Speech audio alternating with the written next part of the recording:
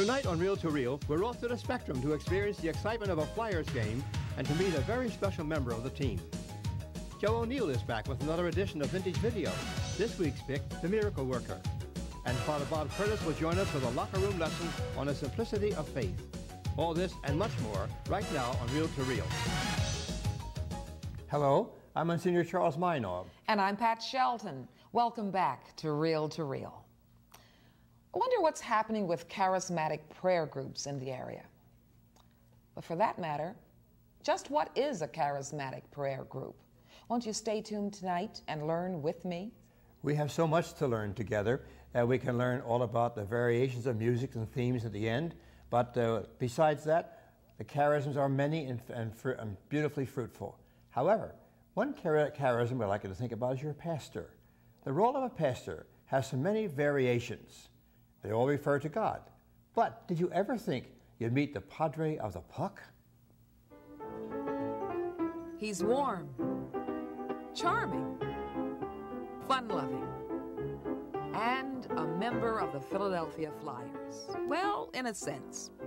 As the unofficial chaplain of the Philadelphia Flyers ice hockey team, the Reverend John Casey is probably the only member of the team who has not spent time in the penalty box, or at least none that he's willing to admit to. In the penalty box? Visits, just visits to, never because of bad conduct, no. No. I'm pretty clever, and the referees, I get away with a lot, see. A self-described sports nut, Father Casey's love for hockey began in Chicago, while he was assigned to St. Rita High School. One night, he went to see the Blackhawks play and never missed another game for 14 years. My first 14 years as a priest, I was in Chicago, and I went to the opening game, and I didn't miss another game for 14 years. And I got to know them, and same thing I do with the Flyers, I did with the Blackhawks. So I still have great memories of Chicago and Chicago Stadium, and they had a big pipe organ. I used to sit with the organist, and it was my ambition to play it, but he never, I was kind of hoping he'd get sick so I could do it some night, but he never did. In 1955, Father Casey returned to Philadelphia, where he joined the faculty of Monsignor Bonner High School. With the Blackhawks left behind in Chicago, Father Casey found himself a man without a team. And so, to remedy the situation, he bought a ticket for a Flyers game. And the rest, as they say, is history. When they came here, I was the first one in line to buy a ticket. And then I just got to know everybody. Described by one Philadelphia newspaper as the most popular sports figure in town, Father Casey is by far the most famous member of the Flyers, surpassing even such all-time greats as Bobby Taylor and Bill Barber. Everybody in the world knows me. If that's, see, I can't rob a bank or anything, because I'm recognized everywhere I go. Whenever the Flyers are playing on home ice, you will be sure to find Father Casey at rinkside, encouraging the team in his own quiet, reserved way. Father Casey, if I can remember when we played, was always there for us. He was a guy that probably rooted for us harder than anybody. I think even more than our mothers and fathers. I think he was cheering for us. But he was a guy that really became a part of our hockey team. He was a person that it was just like, well, here comes our team, our goalies, our defense, our forwards, and Father Casey. And it was great. You know, he's not a very big man in size, but his stature with our team was enormous. Although a priest cannot be officially assigned as chaplain to any sports team, Father Casey has been with the Flyers for 24 years, offering them his own special blend of friendship and spirituality. Hockey, sports, professional sports, is a hard, pragmatic business. You treat people unsympathetically. You have to tell them their careers are over. Injuries happen. People come and go. So it is not a personal, lovely, friendly relationship kind of atmosphere. But what Father Casey has done all these years is provide a humanity. that gathering spot at the parties, at our luncheons. He becomes the single focus of just goodwill and kindness and generosity. When people say to me, what spirituality does Father Casey bring when he comes to game nights? I said, I don't know how much spirituality he brings to players, but he certainly brings them some form of excitement, but always being escorted by 2 or 3 lovely young ladies from Chestnut Hill. And they're always very attractive. So one day I said to him, just out of curiosity, I said, Father, aren't any homely girls out there? And he said, yes, the Protestants. Just as Gene Hart is considered the voice of the Flyers, Father Casey is considered their soul. And although he gives much to the team, he also receives something more than just free tickets to the games. I think Father, I think he gets a lot of strength and energy from it. I think that, it's a nice diversion from him, from his everyday activities, to go down there to the Spectrum. It's a very high energy place, and I think he probably, is able to gain some strength from the atmosphere down there, and it projects it into his everyday life. I think what really, as much as we thought he was a part of us, I think he felt so much more a part of us as well. For him, it was like we treated him just like any other human being, and a lot of times, a lot of priests, as soon as somebody sees the collar, they get very nervous and they get very pious, and he was just like one of the guys. Father Casey not only touches the lives of those he meets, but is loved by everyone he comes in contact with, all of whom have nothing but good things to say about him. Well, if Father Casey had come to Philadelphia in 1680 instead of William Penn, all of us Quakers would be Catholics. That's the kind of man he is.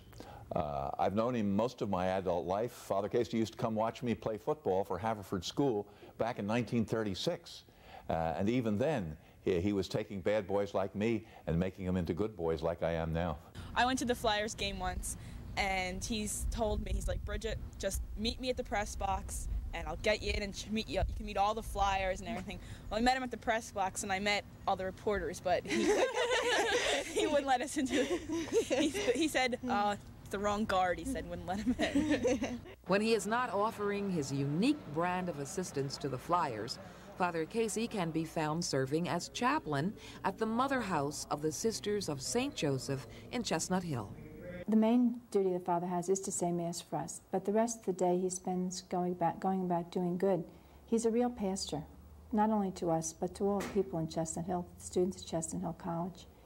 When he is not engaged in his official duties, Father Casey can be found roaming the halls of Chestnut Hill College, where he is affectionately known to everyone as simply Case. On the college's most wanted list, Case shares his popularity around the campus with yet another Flyer. Hey, here.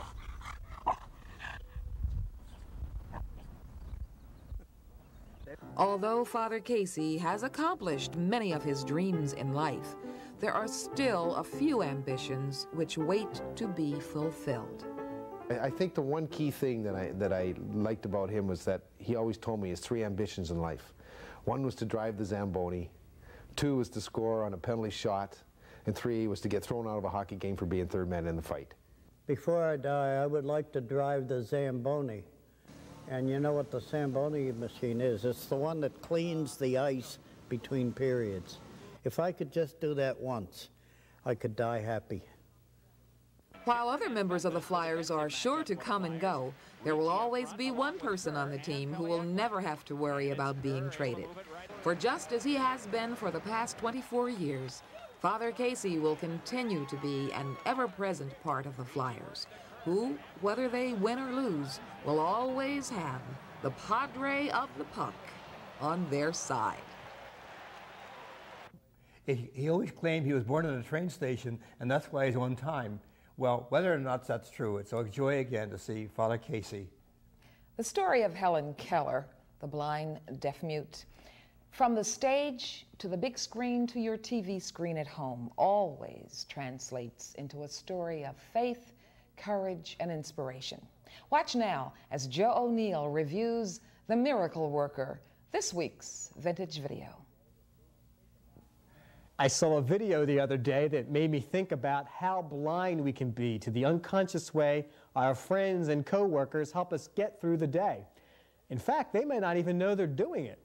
The movie is the 1962 film The Miracle Worker, starring Patty Duke in the famous story of Helen Keller and her triumphant battle over the severe handicaps of blindness and deafness. But Helen Keller didn't do it alone. Like the people in our lives, she had help. A brave and unselfish teacher named Annie Sullivan brought Helen from the empty life she had in a sightless, soundless existence. And of course, our friends and her co-workers and Helen Keller's life with Annie Sullivan don't match in need or intensity of sacrifice. But the spiritual parallels are still the same. Our friends' simple hellos, their shared wisdom and knowledge, and their interest in our well-being gives us every bit as much spiritual strength as the relationship between Helen Keller and Annie Sullivan. Here's an early scene from The Miracle Worker. Helen's family pities the girls' primitive manners and ignores them.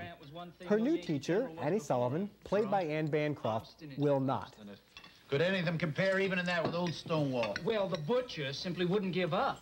He tried 4 ways of getting around Vicksburg, and on the 5th try, he got around.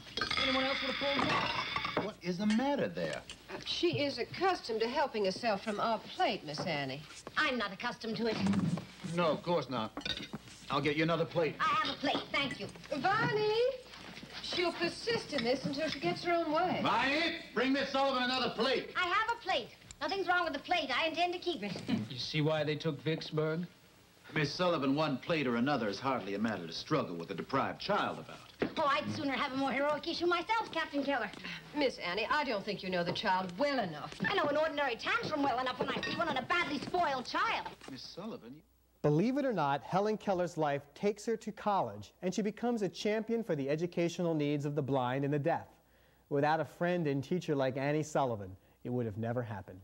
And to those who guide us when we're blind or deaf to the right paths to take, well, thanks. We'll never walk alone. See The Miracle Worker, available on MGM UA Home Video. This is Vintage Video. I'm Joe O'Neill. I think it's very important that you hear more about the charismatic renewal. So please stand by. We'll tell you about it.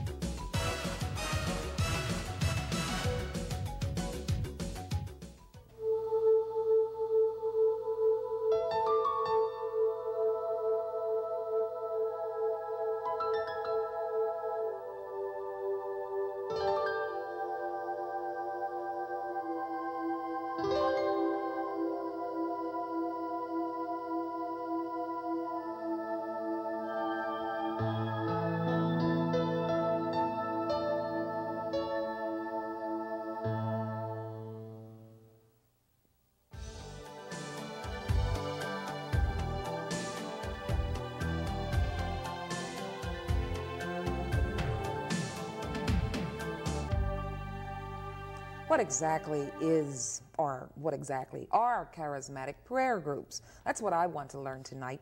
And I hope you'll stay with us as we talk with Father Ralph Chieffo, the Archbishop's delegate to or for charismatic prayer groups. That's right. That's very interesting. What exactly, Father Chieffo, is a charismatic prayer group? Well, charismatics go back in the Old Testament, a man or woman anointed by the Holy Spirit to really speak and witness that God was present through them, and also in the history of salvation and God's saving graces.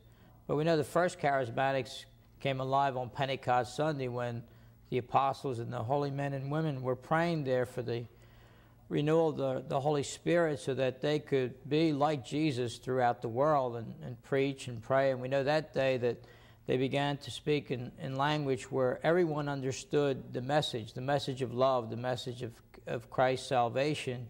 And therefore, that's what we continue today in our Catholic Charismatics prayer groups. We came alive right after the Council of Vatican II.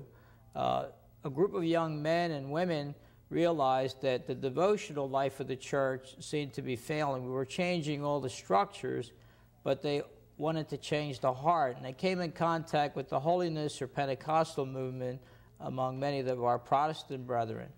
And through that, they kind of caught the anointing of the Spirit as they attended. And then it's been this was in around 1966, 67. And then through Duquesne University and then off to Notre Dame. And within several years, by 1970, when I attended the Notre Dame conference, there were actually representatives from most of the Christian and Catholic nations of the world that somehow the power of the Holy Spirit went out and small prayer groups began to flourish throughout the country and even throughout the world, all starting from that one experience at Duquesne University in 1967. Now, you mentioned that there are similarities to the Pentecostal denominations, and you mentioned something about speaking in tongues.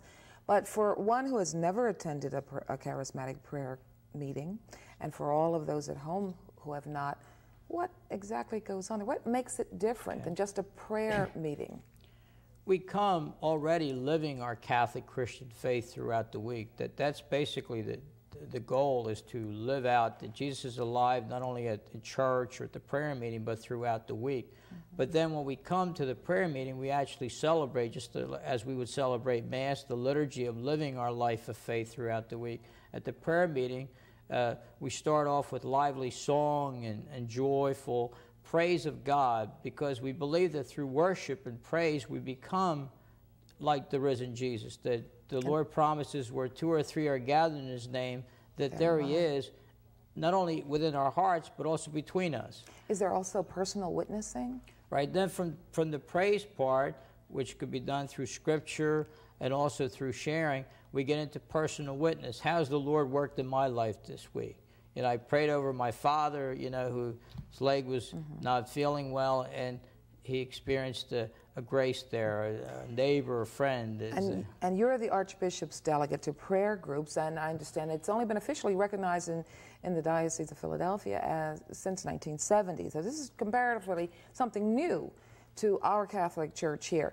Now, Father Chieffo, I understand there's some special workshops or something for men. Would you tell us quickly what that's about? We found out through the renewal of the last 20-some years that men and women share their faith differently. I mean, women, they're more relational, they're more personal, they're more into their feelings, whereas men like to talk about their job, their work, what's happening. But yet when a man has experienced the Lord Jesus personally, then all those feelings, that ability to cry and to laugh, that ability to relate to Jesus as a person, it's difficult many times, especially when there are many women there, to just share their feelings. So what developed even earlier in the renewal was some men's faith-sharing groups and women's faith-sharing groups, not so much to separate them, but rather to bring out the best out of our own femininity and of our own masculinity, so that when we come together at prayer meeting, a man is more willing to witness in a personal feeling well. And to rejoice, and maybe to even cry. Yeah, and this is the priest that you see often at the end of Reel to Reel, who announces where the next charismatic prayer meeting will be. Won't you pay close attention to those announcements, because I think it's something that you'll enjoy. Thanks for coming and telling us about it, Father Chieffo, and I'm looking forward to my first one. And won't you stay tuned for more of Reel to Reel?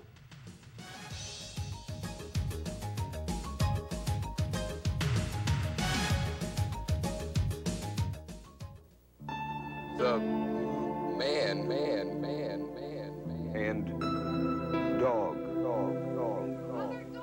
For years, this man thought if he just tried hard enough, he could teach himself to read. Where do you go when you can't do it alone? He's getting help in a literacy program for adults. They got help from the United Way. All because the United Way got help from you. The United Way. It brings out the best in all of us. We welcome your comments, suggestions, and donations, and encourage you to write us at Reel to Reel, St. Charles Seminary, 1000 East Wynwood Road, Overbrook, PA 19096, or call us during regular business hours at 668-9842. Whether it's Jerome Robbins or old new time song, modern phrases, things of beauty are things of beauty because they keep basic principles in order. They remain uncomplicated. Literally, they keep it simple.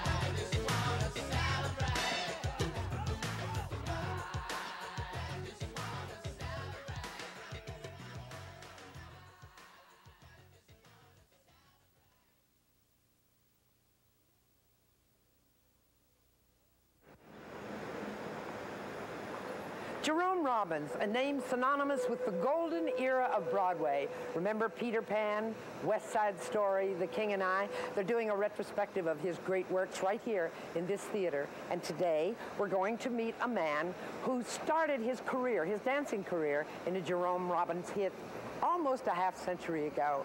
And now he's a backstage dresser. The first show that I was in was Jerome Robbins' production of Call Me Madam at the Imperial Theater in New York, and I was 18.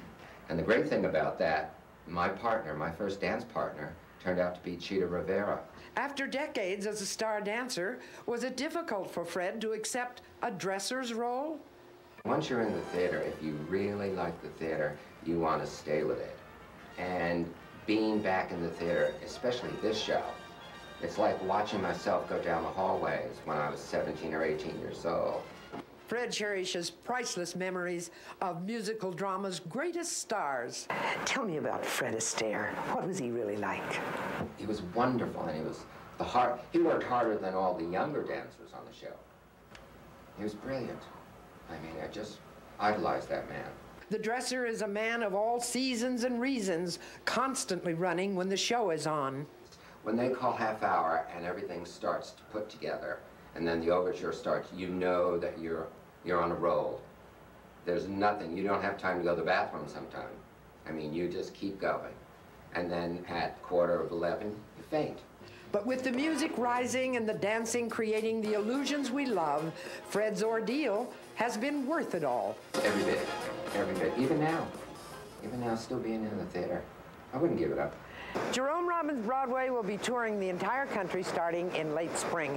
Don't miss it. You'll love it. I'm Doris Winkler with Senior Update. Sports writer Jim Murray wrote, "There was a time in this country when bankers communicated in code to keep the riffraff out.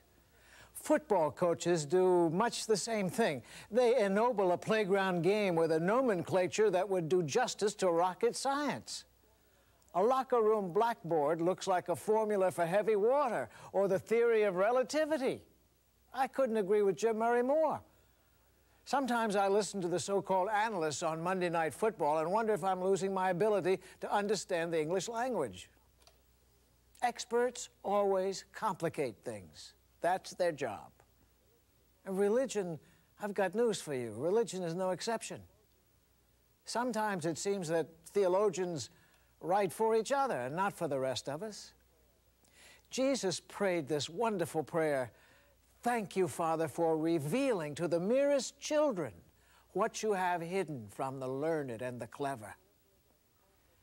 Witnessing an illiterate and homeless peasant crawl on her knees to the shrine of Guadalupe in Mexico City reveals far more about faith than any book of theology.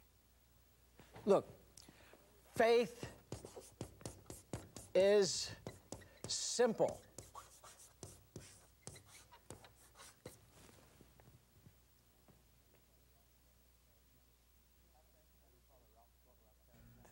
Pat, thanks for having Father Ralph to talk about charismatics. You know, I always say that I don't think I have the humility it takes to be a charismatic. Humility? Yeah. See, I don't know about that exactly. Why do you need special humility? Well, I think you have to be that open and uncomplicated.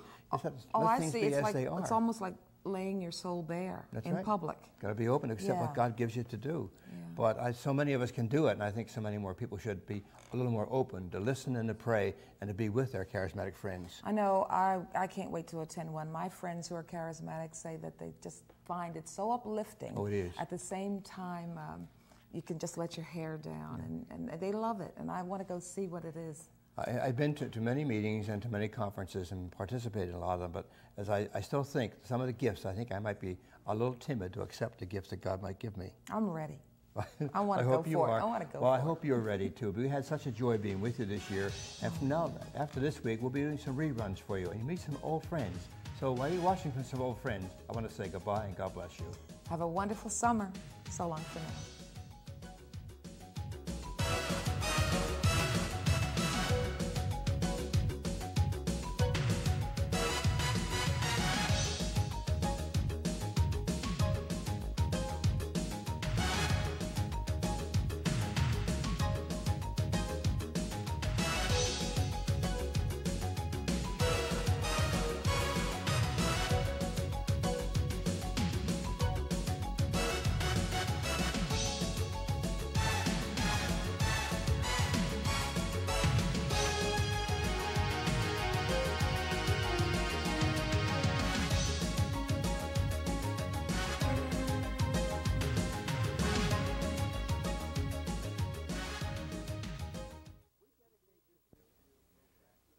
We dedicate this reel-to-reel program to the memory of Bishop George Guilfoyle, 4th Bishop of Camden, whose ardent support over the years made Catholic programming throughout the Delaware Valley possible. Praise the Lord. I'm Father Ralph Chieffo from the Charismatic Office. Jesus assures us, I am the way, the truth, and the life. And each week at a Charismatic prayer group, we experience through sharing, singing, and learning the joy of knowing the Lord with us. Become one of us and all of our brothers and sisters in prayer and the joy of learning about Christ's death and resurrection. Contact us at 668-HOPE.